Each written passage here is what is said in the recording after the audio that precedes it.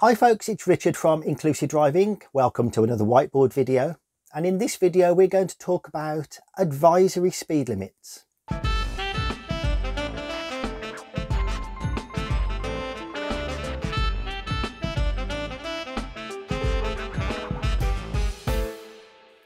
So here's an example that was used by another driving instructor.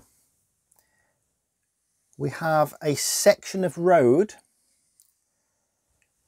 which has very recently been resurfaced.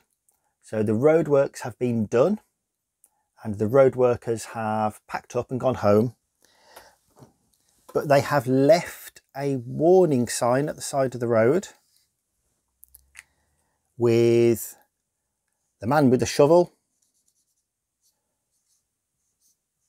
There's my bad drawing, that's the roadworks sign, and underneath it it says max 10 miles an hour.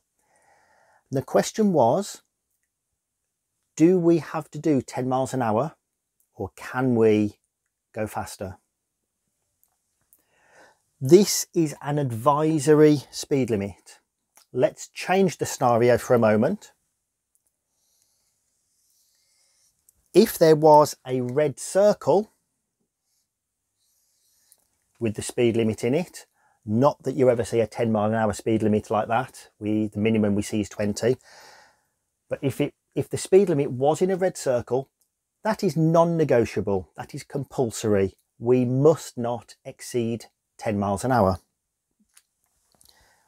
But in this situation,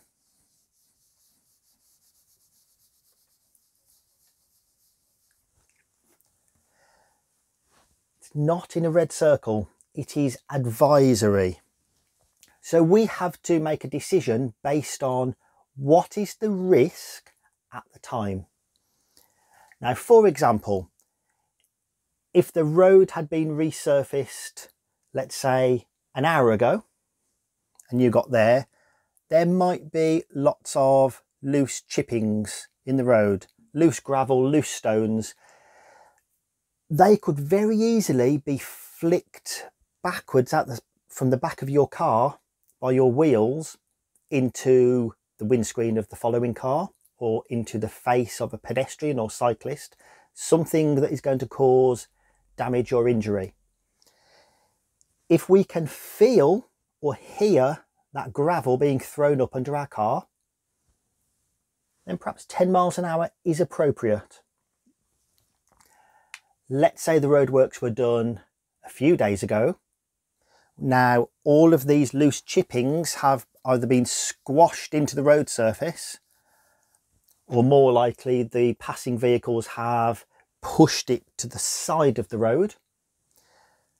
If we can't feel or hear those loose chippings anymore, then the risk is probably lower and we can use our judgment and we can go faster than 10 miles an hour. It might not be appropriate to go up to what would be the normal speed limit for that road. As you increase your speed, assess the risk. Can you now hear gravel? Can you feel gravel? What do you feel about the width of the road? Is some of it still marked off with traffic cones? Are the verges, the grass verges, are they soft? Are there still road workers still working in the road? Any of those scenarios might make me think, well, perhaps 10 miles an hour is appropriate, or perhaps 20 miles an hour is appropriate, but not 30, which would be maybe the normal speed.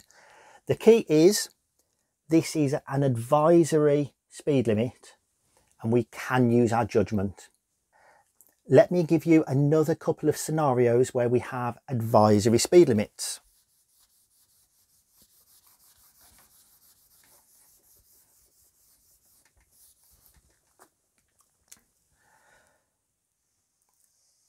So here we have another road,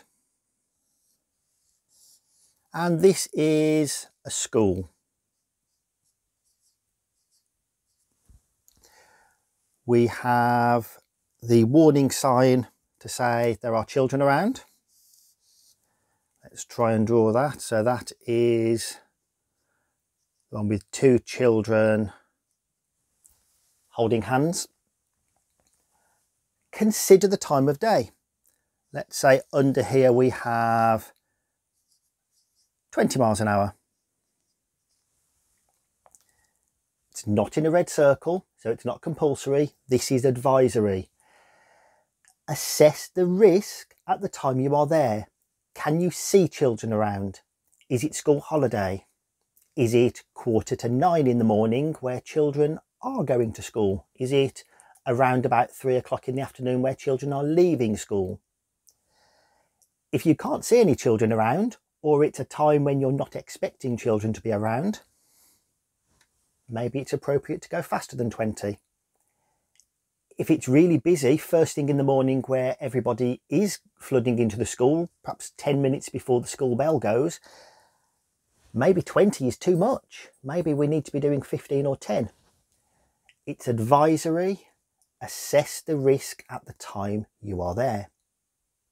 One more example.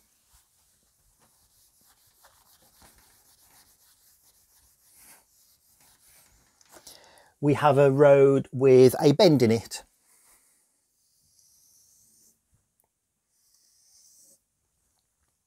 And we've been given a warning sign to tell us of the bend to the right.